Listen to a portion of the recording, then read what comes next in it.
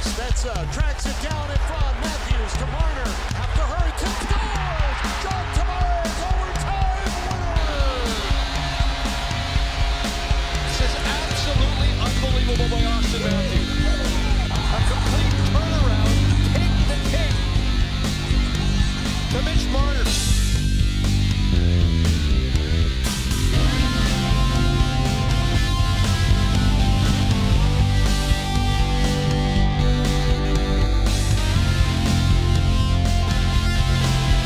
Hi everyone, and welcome to From the Booth. I'm John Bartlett alongside Greg Millen, where we chat with broadcasters, get some fun stories and a little bit of background on what makes all these crazy characters in the broadcast world tick. Greg, how often do you think about the weather? I'm a weather guy. I'm not going to lie. Why? Right. How much do you rely on weather forecasting nowadays? And maybe when you want to get the weather, where do you get it from most often nowadays? Internet, obviously. Yeah, okay. My phone. Or off your phone, right? Yeah. Well, back in the day, a lot of people, especially on a morning show on radio, would rely on the morning radio weather report, wouldn't you? I absolutely. Yes, I did all the time. Right. So that had me thinking there the other day when I was scrolling through for the weather on my phone. And of course, right now, people are probably paying a lot of attention to the weather. They want to know when they can open the windows and get some fresh air and be outdoors. And it reminded me of a fun story. So back in the day when I worked in radio, I was doing a morning show with a great broadcaster by the name of Punch Andrews, Chris Punch Andrews. He was a heck of a guy, and unfortunately we lost him too early, but here's Chris right here. And he was on Mix 99 in Toronto for a while. I worked with him at CKDX 88.5. We were together at Power 88.5 and 88.5 The Cat. What a lot of fun we used to have. But Punch and I were doing the morning show one time, and I was doing the news. So I was over in the newsroom. He's in the studio.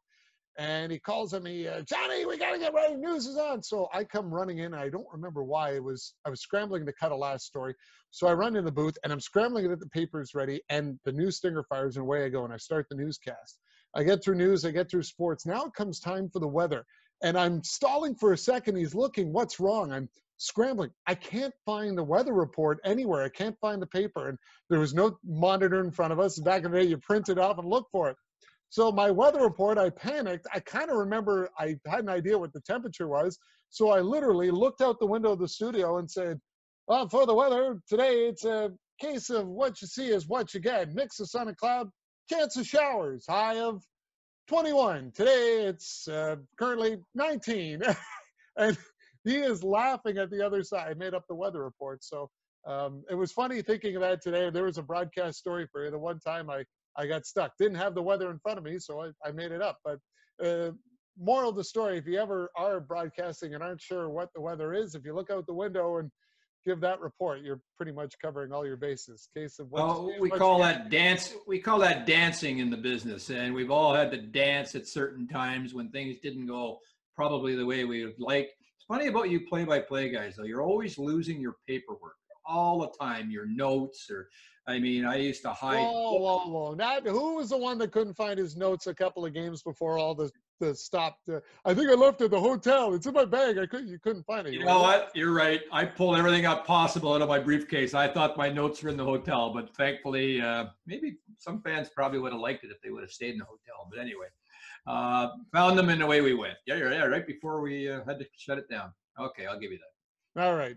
That's better. Well, time to get to our first guest, and obviously somebody that doesn't have to worry about getting the weather report wrong, because she's done a lot of great things. I don't think she did weather along the way, but a great interviewer and a great person, a great colleague of ours. Hockey royalty as of sorts. She shares her birthday with Patrick Roy and Mario Lemieux, and knows how to celebrate a good birthday dinner when you're stuck in Ottawa and can't stay at the restaurant you're originally at. Christine Simpson. How are you? I'm good, guys. I got to say, it is great to see your faces. It's been way too long. Chris, how are you making out? I've thought so much about, like, I am in the country. I mean, you're used to being in the country once upon a time in your life from London, Ontario. I've got lots to do here, but how do you do it, like, in downtown Toronto? It's got to be a bit challenging. It is. It's not only that, being in downtown Toronto, but being on your own. You know, right. That's the other thing about self-isolation for me. it's really self-isolation when you've got no one else in the house. And I've never gone this long in my lifetime without having actual contact with other human beings. So yes, things like this technology, it's funny how much you learn how quickly when this is the only way you can really connect with friends. But I think I'm like everybody, right? Just trying to find the right combination of things to keep yourself sane, to keep yourself physically fit, mentally fit. You guys know I do my bar classes at Bar Studio, which I've now gone online. Luckily, my bar studio has sent out classes online. So I have my little workout station in the basement. Okay. So I usually start most days with that. The other thing I am trying to learn, and actually through our colleague Tara Sloan, who's been practicing meditation her entire life. Yeah. So through her, again, online, I've been trying to learn how to meditate. So that's another thing. I've been actually taking a course online on the science of well-being that's done through Yale University. That's just a lot about, sort of the power of positive thinking. So those are the things I'm doing sort of for my mind and my body. But then, like everybody, you turn on Netflix. Okay, I'll admit I've watched Tiger King now, like everybody else. I've been binge watching Schitt's Creek, which I gotta say makes me Have laugh. you just started on that? So I had seen the odd episode here and there, Wow. mostly on planes, right? Because on Air Canada it's there. But I decided now I'm going to start from episode 1, and I am loving it to the point where it's going to be so sad when it's over, because I really do look forward to just getting that laugh from the levies. They're so funny. So that's sort of the combination of my day. Chris, it's funny you say that, because my wife has kept me up when she was watching that more than a few nights, laughing beside me. And I go, what's so funny? So apparently, I've never seen it, but apparently it's very funny. It's worth giving a try. Yeah, Schitt's Creek I love Schitt's Creek. Dan Levy did a great job with that. And you know what? This is funny. Talk about the times we're in right now. They actually had to put a message out. Schitt's Creek itself, the town, is Goodwood, Ontario, near Uxbridge, is where they film it. They had to tell people, we know you love the show, but stop visiting the town right now. People were going to drive there and see everything to see where Schitt's Creek is, but it's like, it's not a good time. Stop coming to the area. Stay at home. Come another time. But John, you may not know this, but Chris knows this story real well, because I think we were working together. But Bob Cole wouldn't say it on air because he thought it was a swear word. Remember that, Chris? So we would try and talk, and I know you've always been so great with Bob throughout the years. You're trying to help him. Love working with Bob. Hey, Bob. But you're right. He's like, I can't say that word on the air. And it's like, well, it's okay. It's a CBC show. That's the one time we actually can say the word. But I think you had to do it because he wouldn't. Oh, he wouldn't. Yeah, I would always read those promos because there was no way he was going to do it. And I was the other way. As a fan of the show, I kept waiting. I'm like, when am I going to get a Schitt's Creek promo? I want to read the Schitt's Creek promo, knowing that Bob wasn't going to do it. That was funny. Hey, you know what? Let's have some fun with this. Since we're on that vein of TV and movies, you have had the opportunity to do a little television, and by that I mean fictional, and movies as well. I don't know how many people realize this, but you've got a little bit of acting chops in your background on TV and in movies, don't you? Well, my one and only cameo in one of the Saw movies, for those who are interested in those gory movies, which I'm usually not. But yes, I played Donna Evans, talk show host extraordinaire on Saw. It was Saw 3D. So it was, there you are. Oh, and there, look at you. There with Donna Evans. And it was so funny because you guys all know Oren Koulis, who at one point was a co-owner of the Tampa Bay Lightning. Well, you may or may not know, Oren is also one of the producers of the Saw franchise, and they shoot those movies in Toronto. And I'll never forget, because it was 2010. It was just before I was going to Vancouver for the Olympics, and Oren calls me. I knew him just from doing some Tampa Bay Lightning games when he'd be down there. And he's like, so Chris, I got a part for you in my next movie. And I'm like thinking this is a joke. I'm like, Oren, you know I'm not an actress, right? And he goes, no. The role is a talk show host. He said, I'm looking through these demo reels of actresses pretending to be, reporters, TV hosts. And I thought, why don't I just get Chris? She knows how to do this. So it was literally 2 days after I came back from the Vancouver Olympics that I went down, shot my scene. It took us, I want to say 14 hours to do like crazy, maybe isn't it? 4 or 5 minute scene in the movie. You just do it over and over and over again. And the funniest thing too was, so then usually the movies come out Halloween night. So it was that October.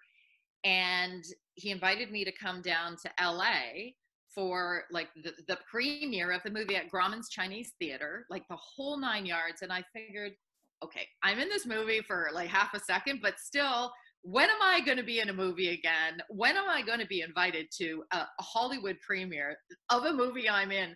So I went down, I had a blast. I've got to admit, because it was the only one that they've done that's in 3D, of course, they hand out the 3D glasses for you when you come in, which is a good thing because I spent most of the movie with my eyes closed. I cannot watch. I literally, like, it's not just, ooh, I get kind of, it's like, I can't watch it. So at least I had my eyes closed, but no one could tell because I had my 3D glasses on. Oh, that's Chris, funny. I could just see you there because nobody likes a good party and a social get-together more than Chris Simpson. Of all the people I know in the business, you would be number one. So for you to do that, I think that would be just, I wish I was a fly on the wall. That would have been spectacular. It was so much fun. Absolutely. It was a blast. Well, that's funny you talk about, when they want to hire somebody that actually does the job, because I always said if I ever had a chance to do movie and TV, every time you hear it, it's like, that's not how we do the job. So it did actually happen once. This is the movie I appeared in, The Grand Seduction, a Canadian movie. Taylor Kitsch was in it. I know, I watched that movie. Yeah. Yeah, well, I'm not in it, just my voice. I'm in the bar scene when they do the hockey game. And I did it I did the studio scene where I revoiced a game, and it was so funny. They're like, okay, we have a script or whatever. And so I did the script. I'm like, all right, I remember calling this actual game. Why don't I just do it? They're like, sure, go at it. So I went at it and did it. And the other one I appeared in, this was, I don't know if anyone remembers this old series, but MVP, The Secret Lives of Hockey Wives, which some of it was shot in London, Ontario. And I was the broadcaster of the team, the Mustangs, I think it was, in that for a couple episodes.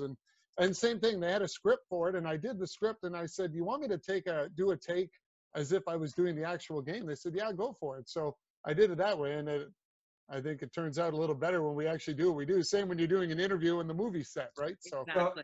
So Chris, anyway, so that was a plug for the two shows.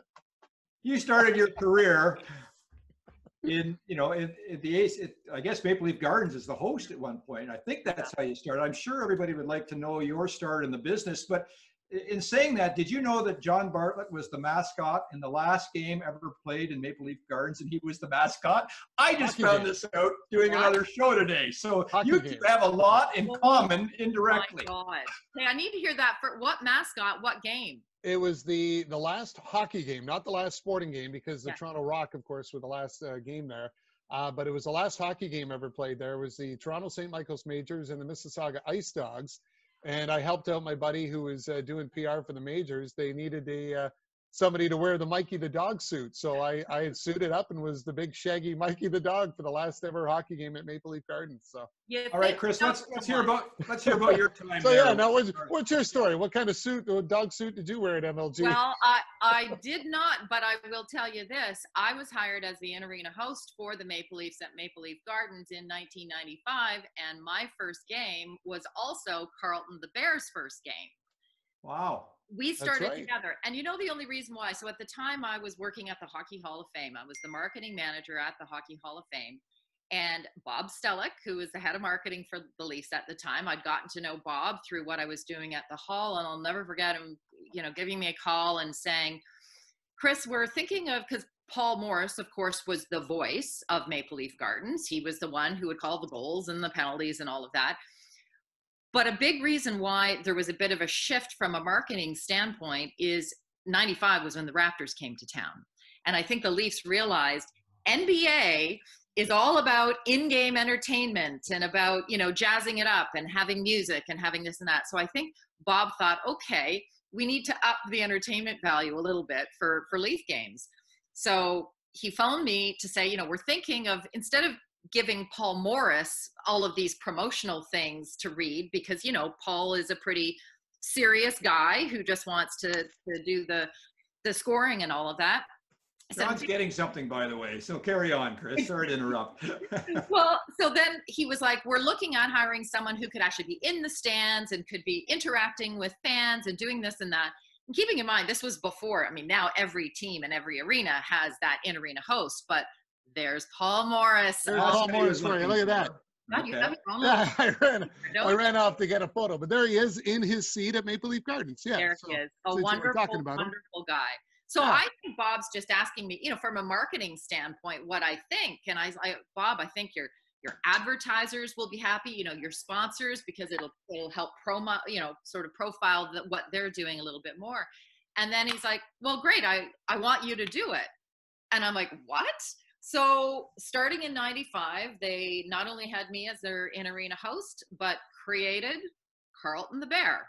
First ever mascot for the Maple Leafs. So Carlton and I were a tag team for the 3 seasons that I did that role while I'd be working at the Hall of Fame every day, taking the subway up to College Street to Maple Leaf Gardens every night. Never missed a game in the 3 seasons that I did it before 98 when Sportsnet was starting, and I made the shift over to, can't believe what I'm still doing today. You know, Chris, I know you champion women in the sport and in broadcasting, and I'd love for you to talk a little bit about that for all the young girls and women that are trying to get into the business. And of course, you just had the all-women's game, which was quite fascinating. So why don't you share a little bit of your experience, maybe some advice as well for all the young women and girls that are, I know, tuned in today.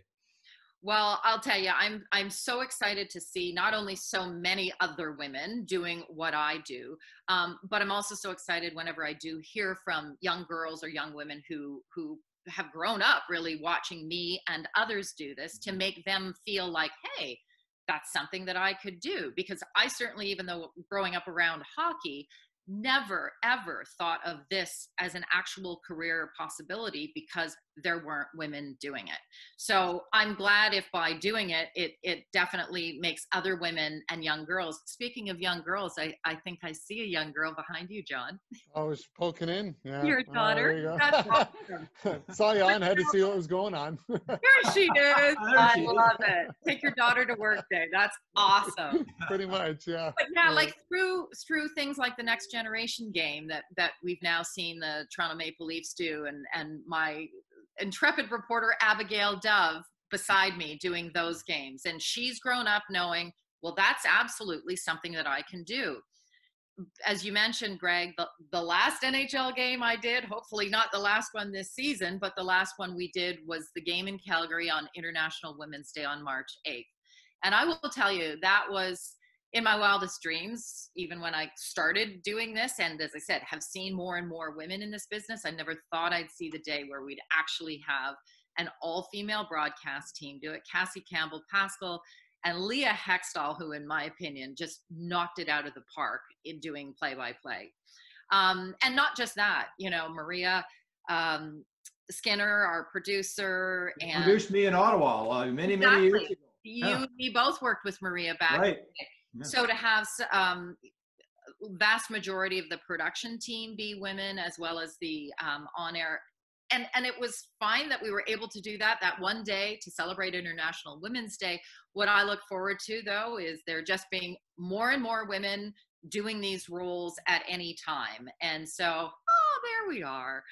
There you are with Kaylee Telios and Natalie Spooner, yeah.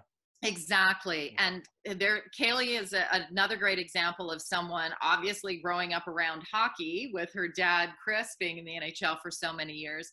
And now what she's doing with the Tampa Bay Lightning, I think is absolutely fantastic. And Natalie Spooner, who we are lucky enough to have on Hockey Central in our studios from time to time, who's also hitting it out of the park, along with Carolyn Cameron. So all I can say is, if by some of these women seeing me do what I do made them feel like it was an opportunity that they could pursue career-wise, then I am thrilled about that.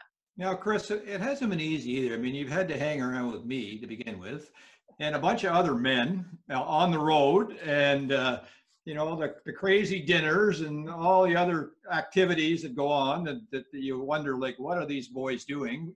But in saying that, you had some pretty good training on the way up. And you've often said that I often said, Chris, how do you put up with us? Like, we're a bunch of jerks on the road. Like, what are you doing? We're little boys that haven't grown up, which you tell us every once in a while. And, you know, like how, I guess, you know, with your brothers and everything, you've had some pretty good training, I guess, to put up with, you know. I have. Yes, I guess I come by it honestly. Being the middle sister growing up between two hockey playing brothers, with my older brother Dave, who was drafted by the Islanders back in 1980. And then, of course, Craig, my younger brother, who works with us as well at Sportsnet and Hockey Night in Canada. I guess I've just sort of been used to being one of the guys. And so that was never intimidating to me. And I think for a lot of young women, that might be the thing that steers them away from giving something like this a try, because they might be intimidated by not just the people, but the environment. Hey, we're in dressing rooms, you know, we're in situations that aren't necessarily normal for anyone who hasn't grown up playing the game. You know, I never played the game, so I certainly wasn't in dressing rooms from that standpoint. But yeah, to me, hey, you just sort of, you have a bit of a thick skin. You put up with stuff, but I would like to think I also influence you guys when I can say, you know what? That is offside. That's not going to happen anymore. So if I can sort of raise the class level a little bit, then I'm doing my part as well. It's a two-way street, right, guys? Well, I felt like I was home more than a few occasions, which probably wasn't a bad thing.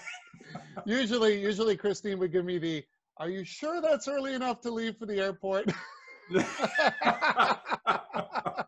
Are you sure? We all have our things. Some people are fine with dashing in at the last second. Some of us would rather get there nice and early and relax. Hey, I take care of you though. I leave you with sunscreen if I'm leaving you in a sunny destination too. You know, we look out for each other.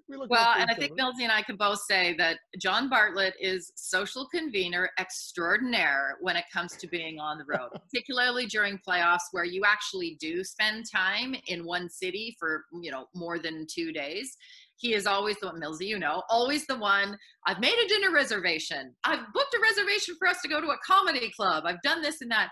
But can I say, John, you provided one of the highlights of this season for me when early on we had that game in Montreal and you arranged for us to have dinner with Dick Irvin. Ah, yes. Yeah, that was a special night. That's so special. And of course, I've known Dick since my time at the Hockey Hall of Fame. He was around the Hall of Fame a lot and just such a wonderful guy. But, you know, I hadn't seen him for a couple of years. John arranged this dinner.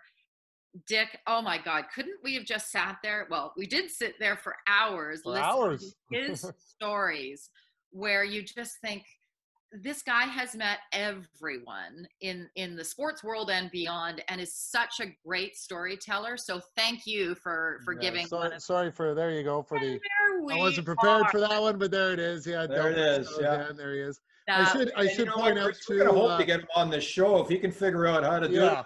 Computer. Exactly. He's lined up, so we have to get the computer thing going with Dick. And I have been talking to him regularly. He's doing well, just so you know as well. He's doing great. So that part is good. You know, Christine, so many young girls look to you as an influence, and I know you're great with your time for all of them when you talk about getting into the industry. So where is it that maybe you picked up that for yourself to be a great influence, and who was an influence on you to sort of pass that along? Well, it's funny because when you talk about mentors, and I've had this discussion with a lot of other women, not even just in the sports world, but, you know, pillars of business, CEOs of companies now, because there are a lot more organizations now, and I'm involved in a few of them. One being WISE Toronto, it's Women in Sports and Events, where it's a reason to bring a lot of women together to basically help network and mentor. And so many of us, though, of my generation say that we didn't necessarily have, certainly not a female mentor to look up to, because there weren't, again, in many of these cases, there weren't women doing the jobs that we now have. In many ways, I mean, I guess I was influenced along the way by lots of people, certainly my brothers, you know, just always supporting me. And think early on when I was doing interviews, I'd often call Craig because it might be an interview with a former teammate of his or a former coach of his, even just to pick his brain on what insight can you give me.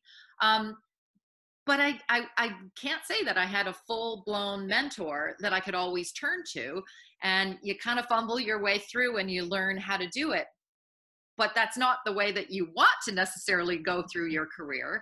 So to me, it's just a natural thing. If someone's going to ask me a question, even though we all know that everyone has their own path that they take to get to this point, and no one else is really going to even be able to take the path that I took, because as I said, it really started with just by virtue of being born into my family that happened to, you know, have hockey as a big part of it. So everyone has their path that they're going to take. But still, I just think if there's any kind of advice or insight or answers to their question, at this point in my career, and I'm still thrilled to be doing what I'm. And we have a little technical difficulty here with Christine. Frozen for a moment, and we hope she comes back. We hope she comes back. This is on, of Chris. course, the challenge. Yeah, there you're back. Okay, You're back. Yeah, Okay. you're back. You're good. Yeah. Yeah, you gotta hang in sometimes. Yeah. Well, Go ahead. You can finish your thought. At this stage in my career, I do feel a responsibility to give back, and frankly, to advocate for women. And because if I don't speak up for them, not everyone else will. And I think I'm very fortunate, though, to have male colleagues like yourselves that also understand that, Millsy, you in particular, because you're surrounded by women in your home. I know that. Yes. Not anymore, but yes. Yes, but you have it.